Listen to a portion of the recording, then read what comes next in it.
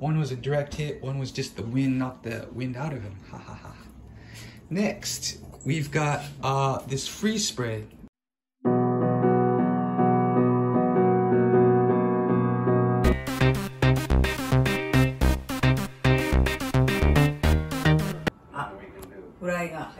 Okay, welcome to the R&R Network. Today we're going to look at our anti-bug strategies. So we got a lot of flies that we have a problem with, and number one, we use this sticky thing, and you can see it's only catching small flies, not the big flies.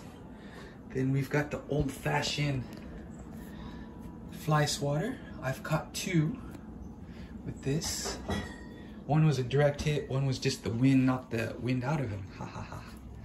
Next, we've got this freeze spray, and we're gonna try. I tried that out earlier and it worked, but you gotta be careful around pets and stuff. And then the last one we're doing, my father put this up today.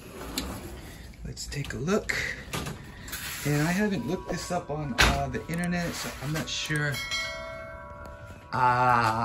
what the theory is behind it. So you put a plastic bag with 5 pennies in it, and they should be clean pennies according to my father, and it should ward off flies. So we'll see how that works.